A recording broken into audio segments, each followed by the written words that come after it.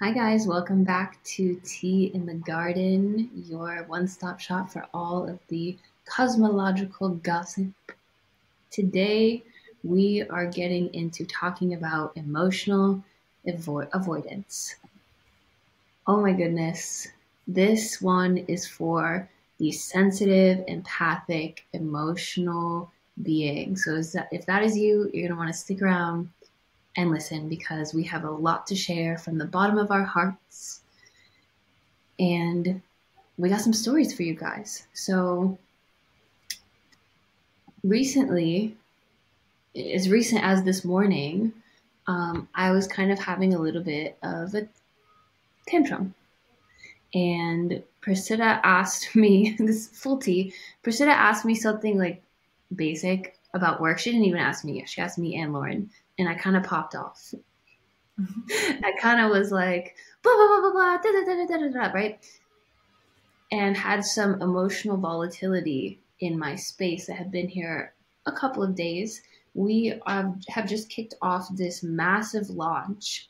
And as you might imagine, a lot of stress, a lot of old pain, a lot of old karma can easily enter the space. In this time, we're also talking to a lot of people in very intimate ways. So there's a lot of excess energy and those people's karmas and energies and pain coming in naturally, empathically into our spaces.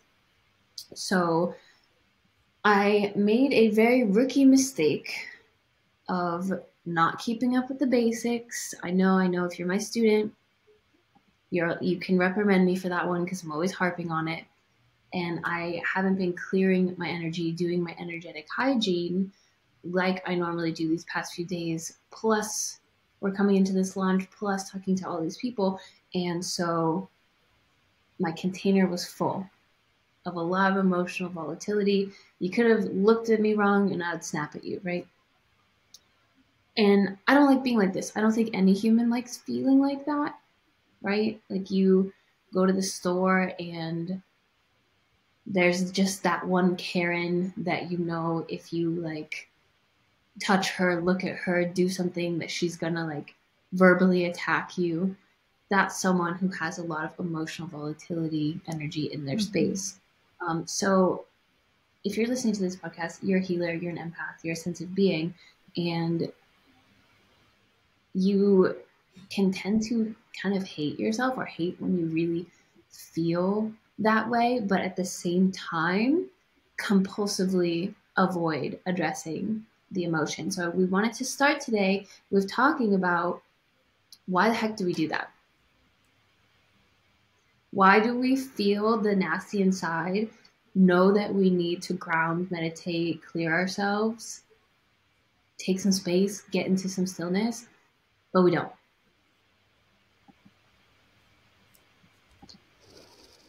Why are we compulsively avoiding the 20-minute meditation that's going to bring us back into alignment and help empty out that full container so we have room in our life to not be an asshole, to have the higher like vibrational things that are connected to our purpose, like as simple as just being kind to strangers. So Yeah, Prasiddha, I'd love to hear. I hear you already. I'd love to hear like the Hindu dharmic like understanding that you have of this because I feel like you have that understanding of why the heck do we avoid addressing our emotions. yeah. I contemplated this so much, and I know so much of our audience and community. We all relate and connect on this topic of being a highly sensitive being, an empathic being, neurodivergent, and our emotional realm is the one that, in many ways, defines us, right? In our human experience across the board, but especially for people like us. Let's be real. And one thing I'm going to say that I know is it triggers us a little bit, but it's important to acknowledge, and I'm saying it because I know it in myself, that our emotional volatility is kind of the other side of the coin of our sensitivity. And if we don't get a grasp on that, we could use, this identity as a highly sensitive person, as an empath, as a neurodivergent, as different, as an excuse to harm people with our emotional behavior, or even constantly make ourselves a victim. And I've seen this a lot. Like, I could see how easily you could go down that route, right? And what I've experienced through my own spiritual learning and self-development over the last 15, 20 years or so is that I think we compulsively avoid those emotions. We don't do that one thing that we know could help us so easily. Like you brought up, it's such a fact. Like we can fall into this space when we're in our lows, And why do we avoid that thing? I think at an energetic level, it's because the emotion actually hasn't been felt. And that's why we're not doing anything. Like we're avoiding it because it hasn't been fully sat with. What do I mean by this is like, if we were feeling rage, to actually let ourselves fully be full of rage, but we don't. We kind of feel it, and then we step away from it. We shove it down. We can try to mentally convince ourselves that we shouldn't be feeling rage. We say, oh, but I'm at work. I don't have time for this right now. Oh, but my kid needs me. I don't have time for this feeling right now. And it gets placed kind of secondarily inside our inner space. And I think when we do this, subconsciously, it's happening most of the time, right? Especially when we're really sensitive sponges, like we all are. We pick up on so many emotions. Like Sav, you even brought up talking to a lot of people. You could even be collecting a lot without knowing it. And we're going to be talking a lot about this in our academy. We have been talking about this in our previous academies and programs before, because it's so important to know. And when we collect all that data, that input, that stimulus, those energies, if we don't purely sort them out and sit with them fully, I think they just linger. Do you know what I mean? It's like a hangover that just kind of follows us. Yeah, it's like this lingering presence, like a cloud or a little ghosty that's following you around. And it's like to the side enough that you can function, although sometimes it gets to the point where you can't. And that's usually the moment you actually do something about it, isn't it? It's like it boils up so much that you're like, shit, I literally can't do my work calls now. I have to go meditate, or I have to go to therapy, or I have to go use my tools. And yeah, I guess my lens would be, because we haven't sat fully present with that energy, that emotion, that is the only way that they move through. That's the only way they get resolved, right? Is to actually be with them fully. And so, like, why do we do that? I think it's because we enjoy suffering. Woo, Lord. That's the tea. Yeah. I have a perspective on this as well.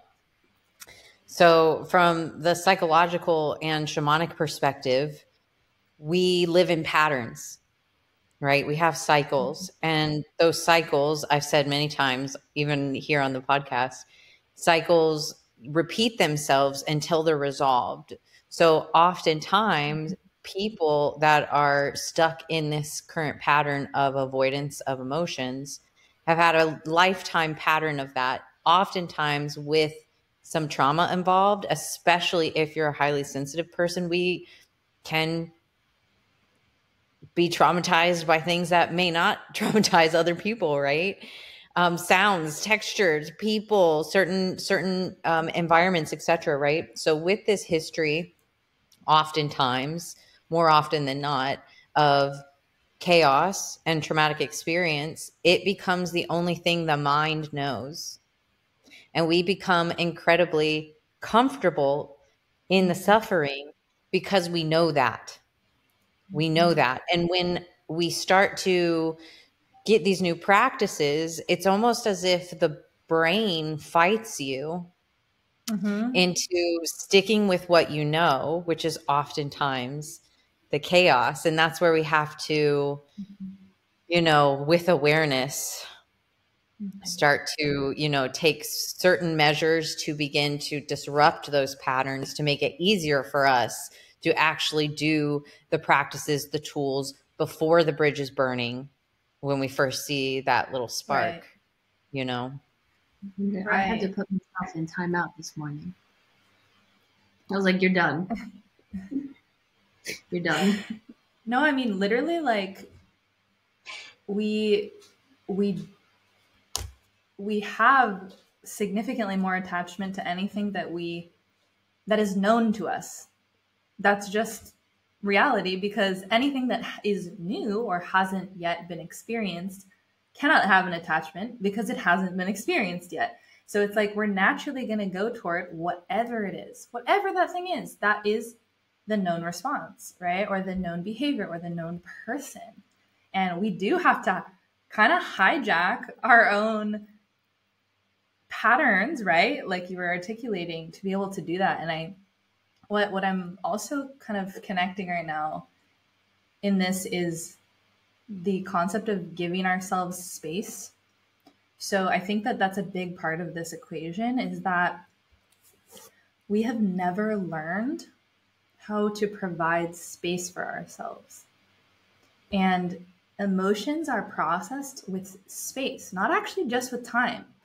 Time doesn't necessarily do anything by itself. You need space to process, right? Like Lauren, you're bringing up, when you're constantly in a triggering environment or a traumatizing environment, you actually never get the space to process anything. And so only when you have safety, aka space, given to yourself, you could begin to unpack. And even then, you've never known what it's like to provide it to yourself.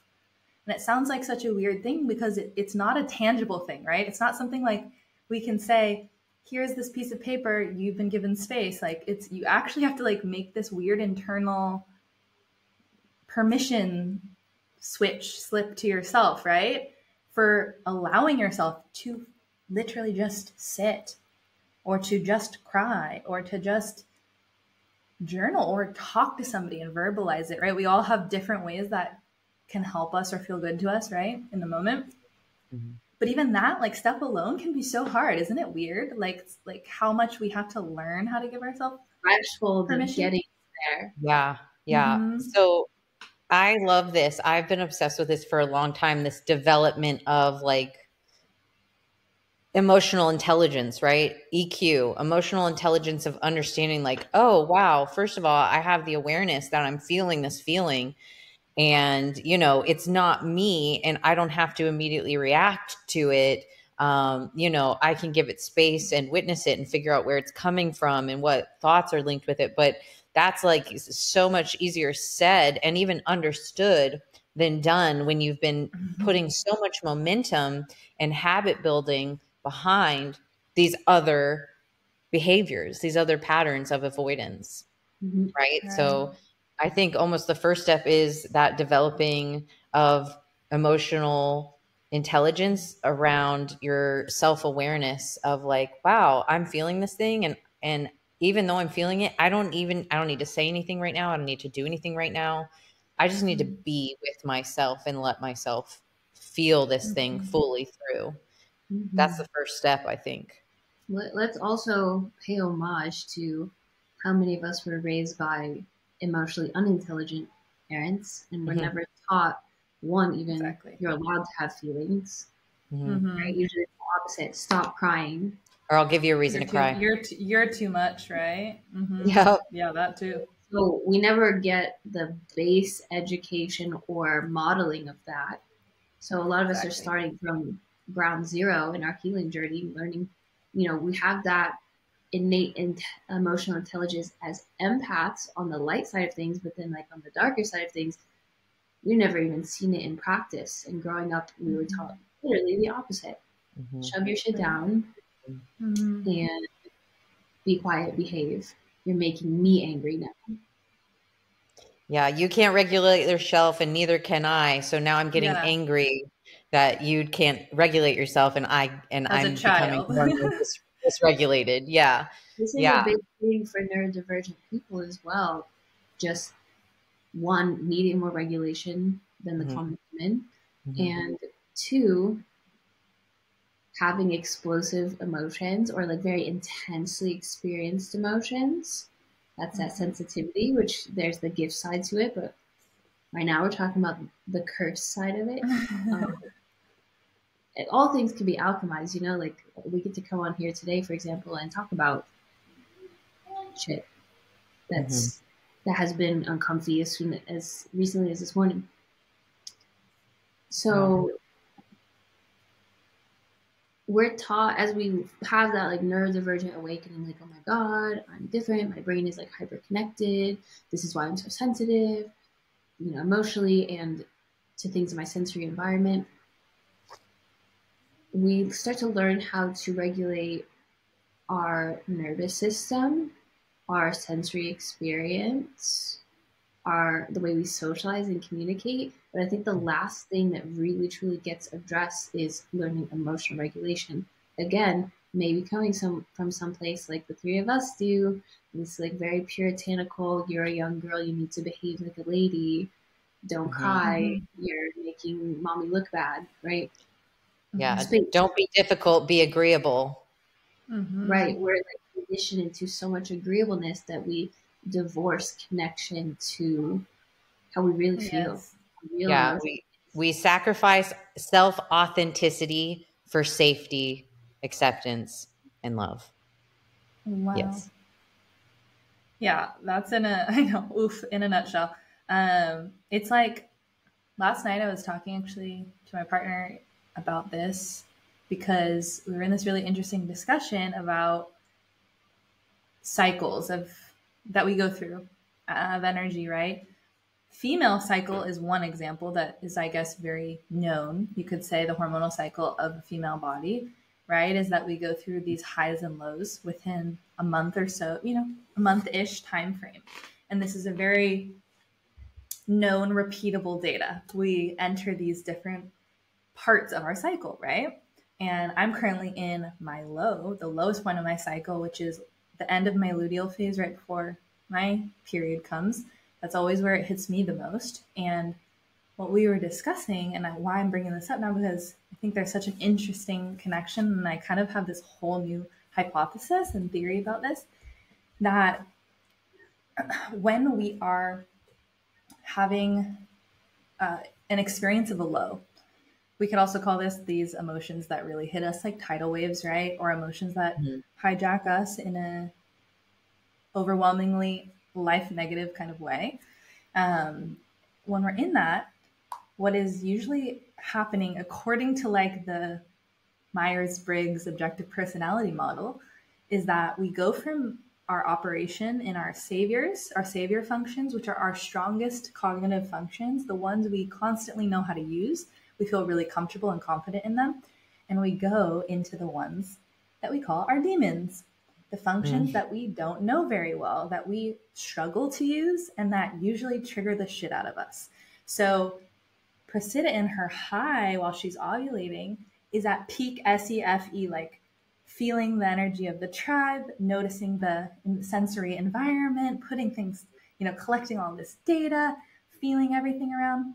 But in her low, she's entering NITI, which is like collecting abstract information and trying to draw conclusions from it and figuring out what she thinks about things. And those are functions that are like my shadow, my demons. And so in my low energy, I go immediately into those operating patterns cognitively. And why I'm bringing this up though is because what I also think is that as neurodivergent people, literally, we've talked about this in other podcasts, like our brain, you could say, I have this visual of like the neural pathways, right? Like little highways. And a neurotypical might just follow a specific highway its whole life, one or two highways. But a neurodivergent person, diverges. It splits off into multiple zones that maybe other people don't spend as much time ever going down, if ever. And so what I find really fascinating about this topic of emotional avoidance or overwhelm that we could experience as a neurodivergent or highly sensitive person is that when we enter these triggers, we're forced to develop our demons, aka our brain is becoming more diverse. I love that. Our cognitive functions are developing at a younger age in realms that other people's don't, because we're getting triggered all the time. So it's like the quintessential example of the gift and the curse, like existing simultaneously. Anywho, that's where my ADHD just went, like putting that together right now. That's so good. I love that. I want to say also, like, quick pro tip. I like to give quick pro tips. I know when I'm avoiding feeling something, like I'm in that compulsive emotional avoidance, when I'm playing stories and having thoughts in my mind that are very victim-y. Yes. So I'm not into that. I don't. My whole thing is like empowerment. Like that's my gift and my calling is to empower people. So when I like I'm at the point in my healing and emotional intelligence development where I can notice, like, wow, Sav, that's a really victim-y thought. What are you getting from that? Is the question I ask. Why are you liking that right now? That's why I really love Prasiddha.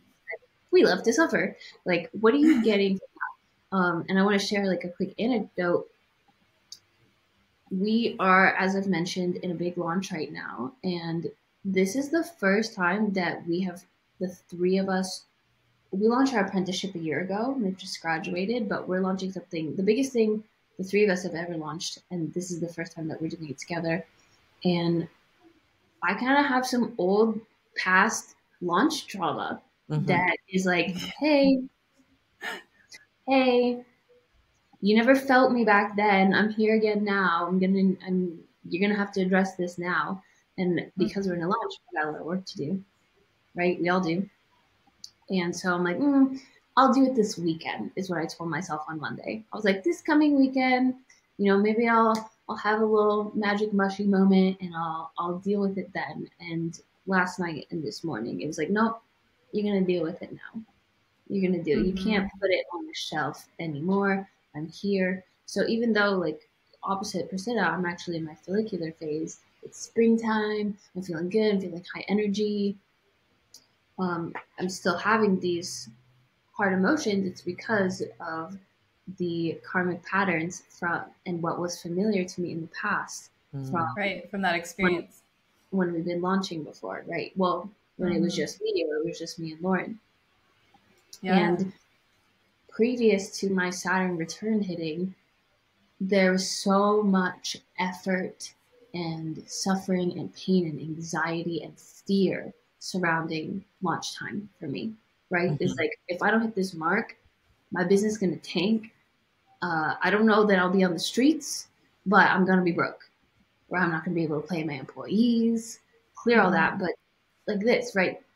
Survival shit. Yeah. So such is not the case anymore, though. We talked about that at the end of our last podcast, right? Like, going through the same things, but the karma, the pain, is no longer necessary because the pain isn't there anymore. Currently, if there's pain, it's from the past, and that's what comes knocking at our door. Absolutely. I've totally been processing that as well, like that. I don't know if performance anxiety is the right word, but like it ties into things we've talked about on multiple last episodes, perfectionism, eldest daughter, gifted child, like all of these impossible kind of expectations and weights and standards that we kind of put on ourselves in the shells of all these identities. And I'm feeling that come up for me, even also in the light of all this, and processing that old story again in a deeper way. and realizing like my brain, which is, you know, I think kind of what happens, right? Our brain kind of scrambles to find something wrong. You know, like we, especially when it's like really nothing's wrong and everything is really calm, somewhere deep down, it's like, Not. okay, but there's gotta be something. The shoe is going to drop. Yeah. Yeah, but like Yeah. there's a security that we get out of that Yes. from the past. Yes, that's the irony. The irony is was- we get security from the insecurity because Ooh. it's what we know and Me what too. was predictable. And it's like, I think the work we do, right? The shadow work we do, personally, I know all three of us intensely every week of our lives because we're crazy. But also what we teach, we get to teach in our academy, which is so amazing and exciting. And I love getting to witness that part of it. It's probably my favorite part, actually, of like the work that we do. I love the educational curriculum, but the actual, you know, transformation that happens is like what I live for, right? And sitting with that, I think the true work is like sitting in this and realizing, light bulb, I don't want to suffer anymore, actually. And what does that look like? Woohoo, like, what would that look like to not have to create this same story again for the 1000th time in my life? And can I raise myself to that? Can I do that for myself? Can I show up like that for myself? I think it has so much to do with building up the value, you know, that we hold for ourselves, truly. Like in my experience, I think so much of the work had to do with like really building up the value I understood around my self identity, you know, like that I was worth that, you know, worthy of that presence and time, worthy of love outside of performance, worthy of not having to be in cycles of suffering anymore, you know, all of that, right? And getting to own that and practice it continuously, which it is, right? Such a practice. You know, I would love for you guys to touch on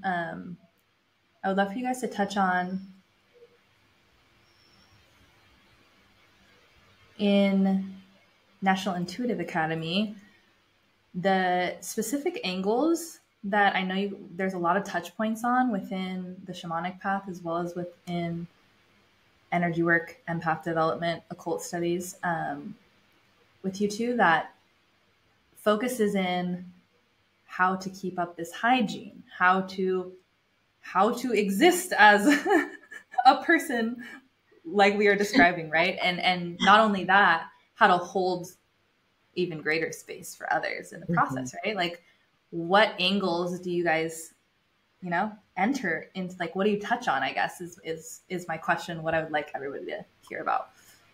Right. What I know, I won't speak on Sav's part of it, but I know like Sav teaches and preaches and practices energy hygiene. And I do a different version of that. It's like a mental hygiene. A lot of people know it as shadow work. But shadow work is a lifetime process, and it's ongoing, right? And it has different methods and tools and practices. So I really dig into that aspect of facing the emotional avoidance and raising the emotional intelligence, as well as our resiliency in being able to handle high stress and or triggering situations, because it's going to happen in life. So, I mean, we do Reiki, we do the Mune Ki, but in that, on top of that, with that, the deeper integration of that is the shadow work and understanding like this isn't just a physical thing. This isn't just a mental thing. This isn't just an energetic thing. It's all of it. It's all of it. And by addressing all of it, mind, body, spirit, from these different perspectives, we're able to go deeper than you would on your own, or just doing one thing like talk therapy or somatic Right. healing or, you know, A single manifesting or approach. healing. Yes, we combine all of them together to help arm you mentally with what you need to know how to deconstruct those things that aren't serving you, as well as providing the education on, hey, this is what you can try. These are the tools that you can use. These are the methods that you can practice daily to get out ahead of this old pattern and this old way of being so that you can step into something new. So I train my students, I liken it to like those triggering moments or like the game day. And you need to go to practice every day. Those are your daily practices that help you get out ahead of it, that help prime you, prep you, and release those old methods of coping, which are oftentimes avoidance or lashing out or, you know, responding in a way that we don't want anymore. So we do those practices every day so that on game day, we can use those tools with confidence, with some experience behind us, and, you know, and we try again and again. There's multiple games. There's your whole life. There's going to be things that come up. So I love the get out ahead of it tools, as well as the in the moment tools that you can use on game day. I love that. Lauren, my favorite game day tool that you have is STEA. Can you tell us about STEA? It's STEA, right? Yes. So STEA represents what happens as human beings as we're living our life. So a stimulus happens, S, outside of us. This could be a thought that we have, an intrusive thought that we have, a repetitive pattern thought that we have, or somebody doing something outside of us. Somebody's real annoying. There's a Karen. Somebody's being a super dick, whatever. But there's a stimulus. So it can be inside of us or outside of us. And then we have a thought. We have a thought, and that thought is often outside of our control. It's often something that is programmed, that we've learned, or that we've seen multiple times, or that we've thought before, right? And then, so that's the T, STE. Then an emotion is followed by that thought. Emotions are energy and motion. They are chemical reactions or responses that are felt as sensations in our body as a reaction to the thoughts that we're having, to the stimulus that we're experiencing. From emotions, we're emotional beings. We are, especially as empaths, but just in general, as a species, as animal beings, human beings, we are emotionally driven. So from the stimulus, we have a thought. That thought creates an emotion that we feel. And then that feeling, that emotion drives our action or our inaction. So this is happening all the time, whether you're aware of it or not. Once you become aware of it, though, you can start creating the gap. And that's why we do the get out ahead of it tools, right? So that in that game day, we know that there's a gap that we can create between either the stimulus and the thought, or the thought and the emotion, right? But we have to cultivate that awareness, that self-awareness, to realize, oh, I'm having a reaction to this. And I need to slow down. I need to create a gap between the stimulus and thought, or this thought and this emotion. Once we do that, once we create the awareness of STEA and we see, wow, there's a stimulus that's happening. I'm having an emotion that I really am not enjoying feeling, and it's making me want to do something or not do something. So the different types of tools that we've taught together and separately, you know, our breath, mindfulness, affirmations, as well as other tools, ancient and more modern practical tools that we can use to help shift and to help with practice create more and more of a gap in between the stimulus and the thought.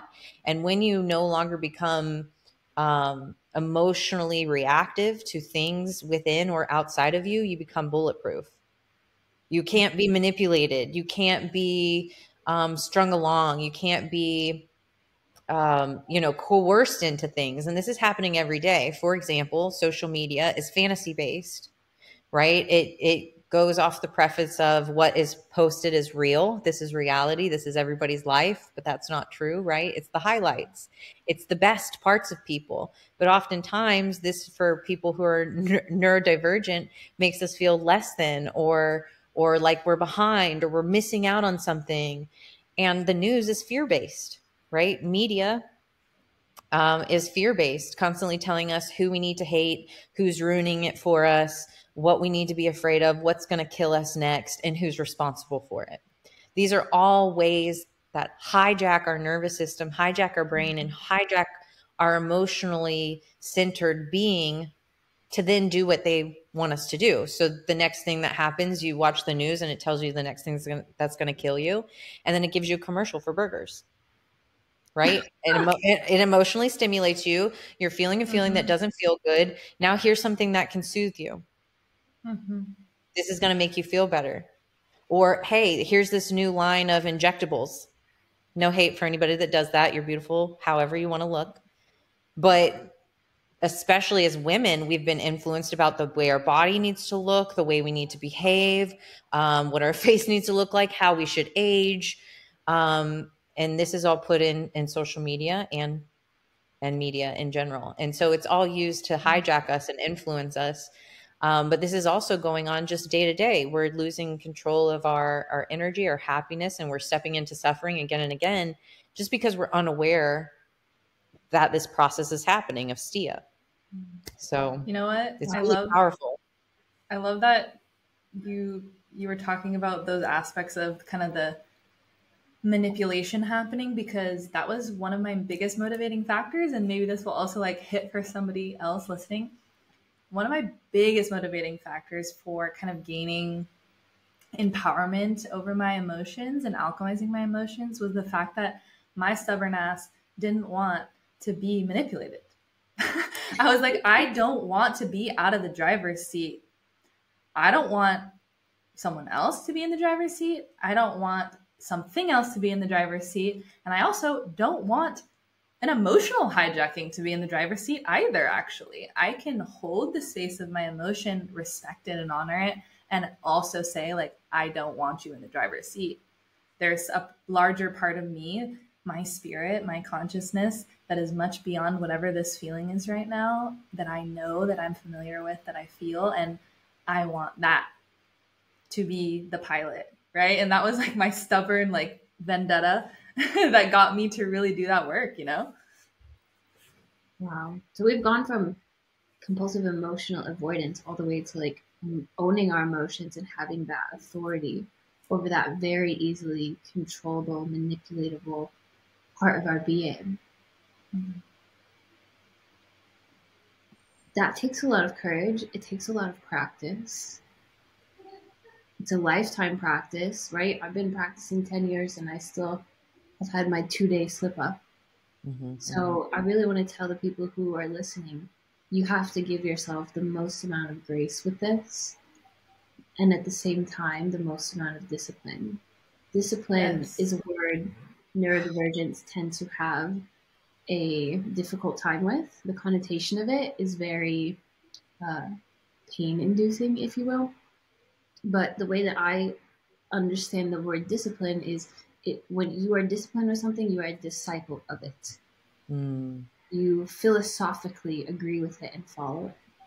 So I like that. Philosophically, we can decide, I am the owner of my emotions. I'm the owner.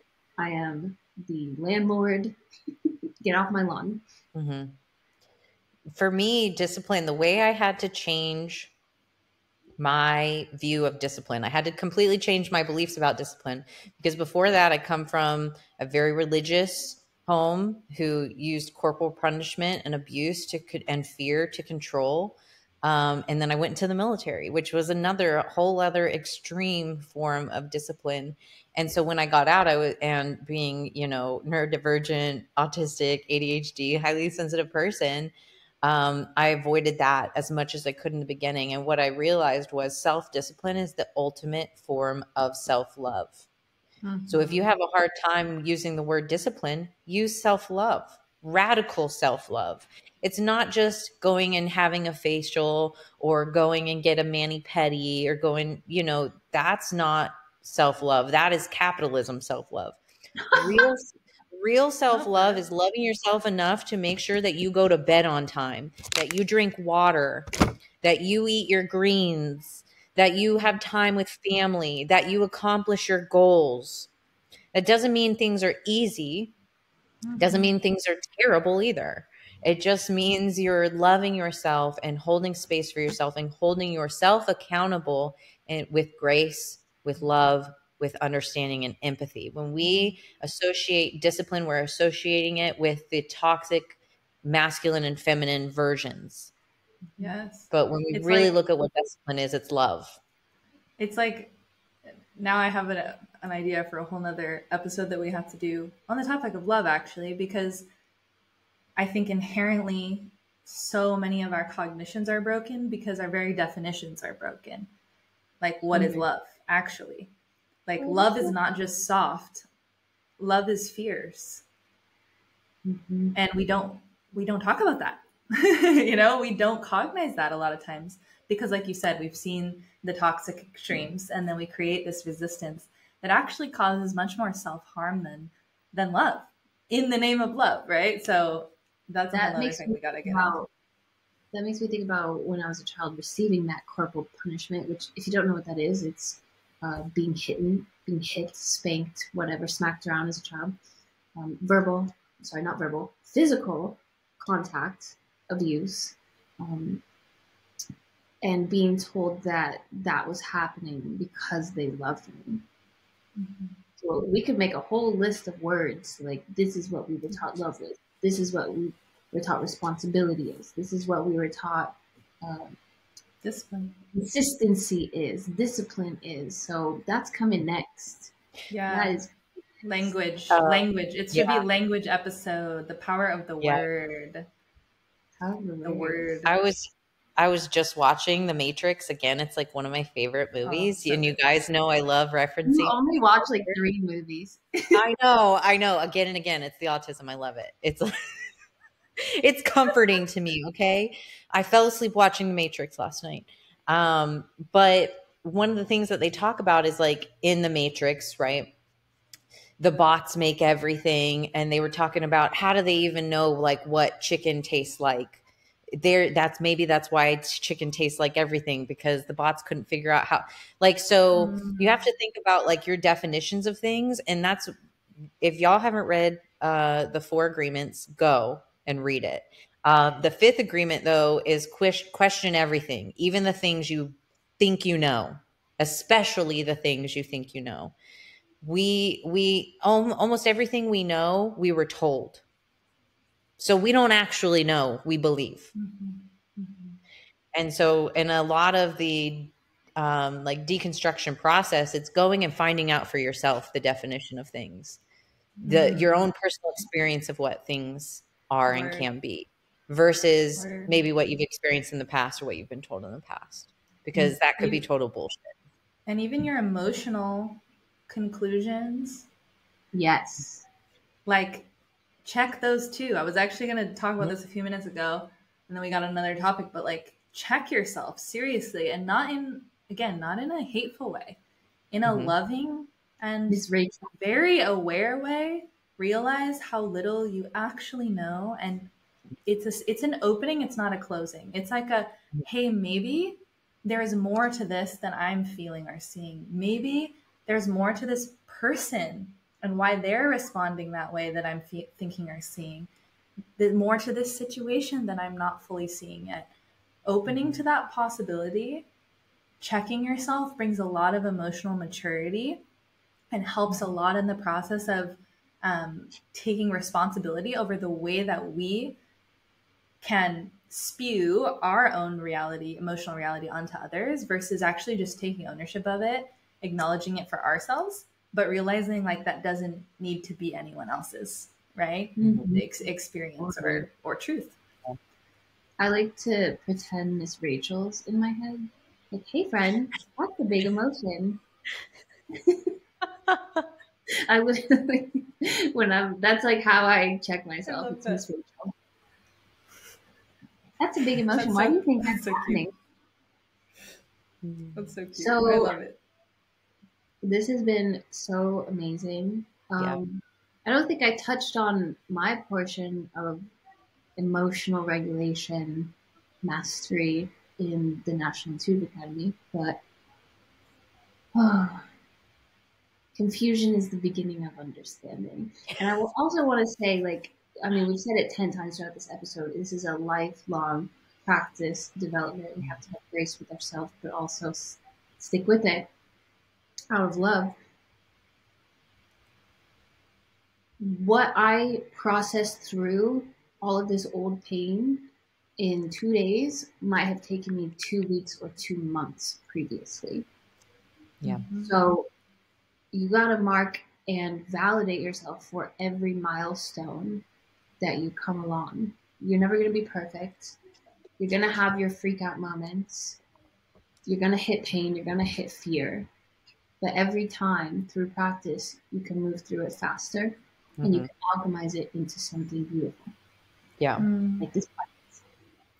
I agree with Savannah. Like, I feel like the true, like, proof is in the pudding is not that your life becomes perfect. That's bullshit. That's not real.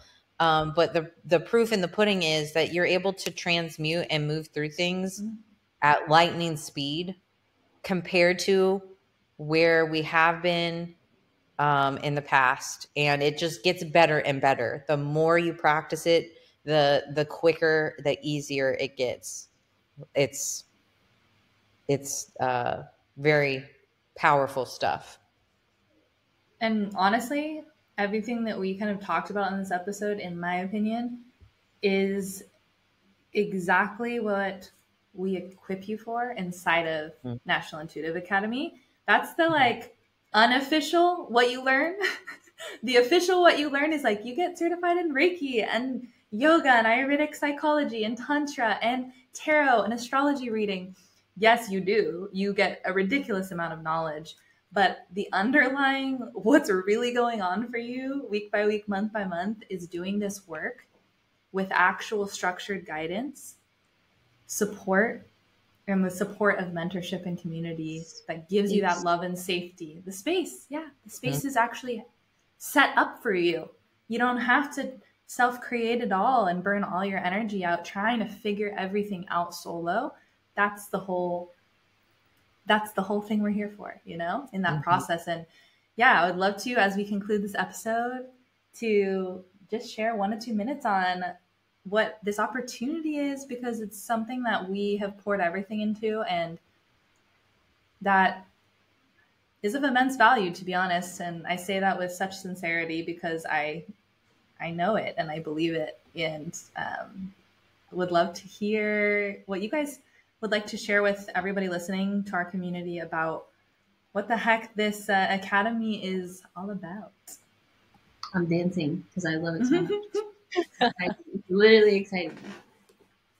Oh my goodness. Let me just start with who this is for. If you've made it this far in the podcast, this is for you. First, this is for anxious empaths, intuitively gifted beings who are called to the path of healer, but have kind of no idea, like, how the heck do I even make that happen in our modern world? I don't really know a lot about business and marketing. I just know I'm gifted. I'm supposed to be developing those gifts and sharing them with people to help them on their healing journey as I help myself on my healing journey. That is who this is for. We are the 3 headmasters. We also have an additional dean of students and a mentor. We also have an additional 12 year 3 students. And the launch that we've been talking about and referring to the whole episode is for our year 1 program. It is comprehensive in and of itself the first year. Some, however, want to stay active in the community, want to continue niching down their education. They will continue to do 2 or 3 years. But we have opened up our doors this month of July to 100 souls.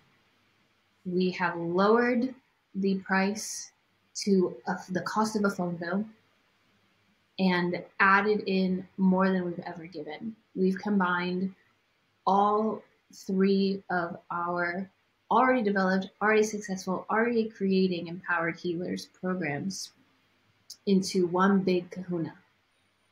is a lot of information, is a massive transformation.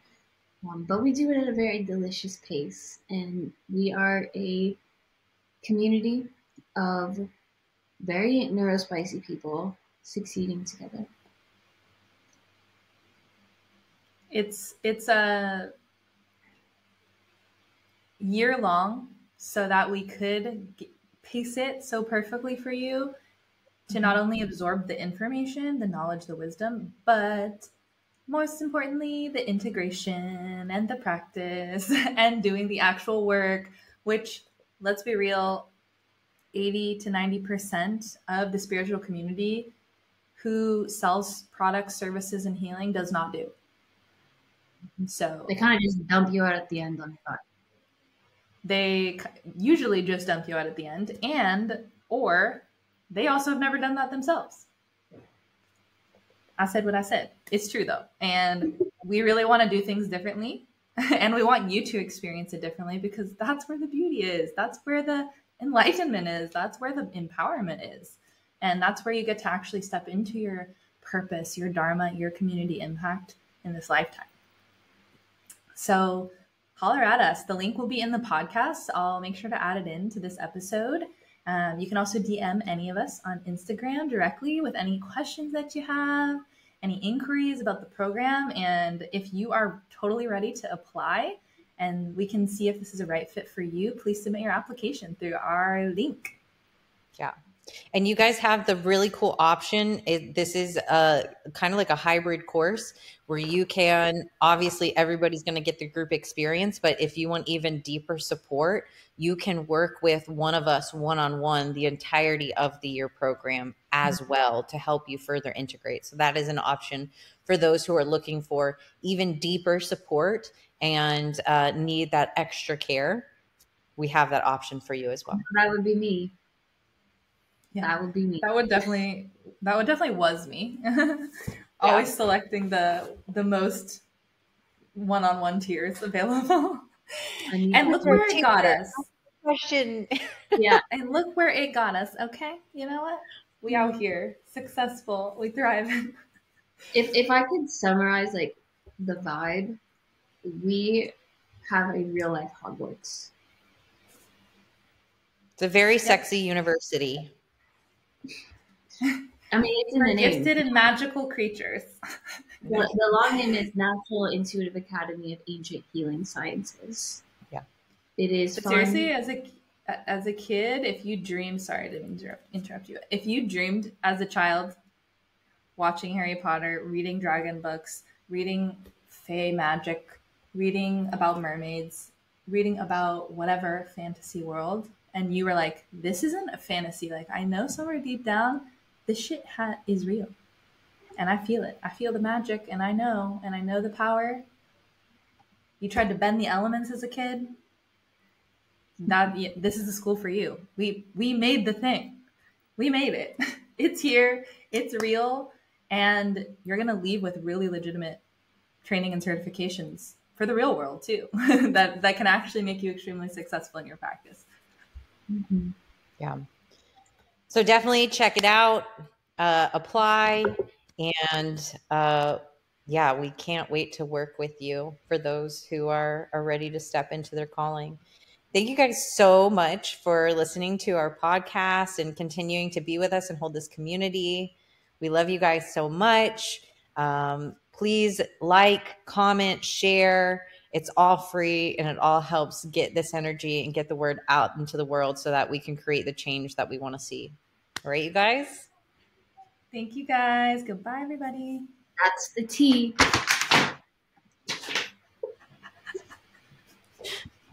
The flair. Ciao. Ciao.